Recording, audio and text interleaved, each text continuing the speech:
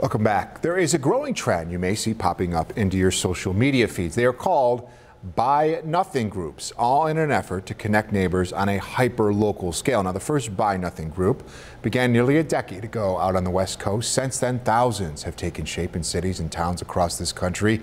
Neighbors will post in their local Buy Nothing Facebook groups about an item that they're looking to get rid of, and others will come and take it off their hands. Tonight, reporter Jocelyn Person introduces us to the founder of a local Buy Nothing group who says this is much more than just about saving money.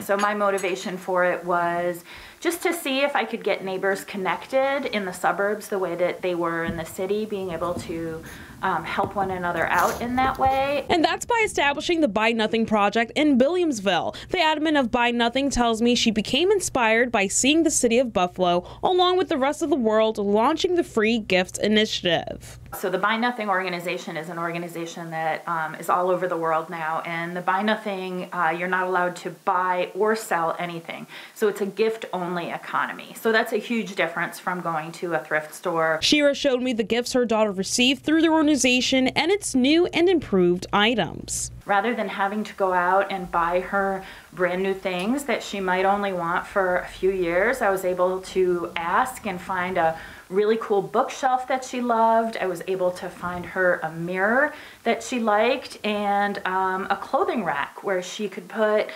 shirts and sweaters. Shira says the Buy Nothing project not only helps people save money, but also helps save the planet. The Buy Nothing group helps people save enormous amounts of money. It helps people get rid of things in their house that are just clutter for them.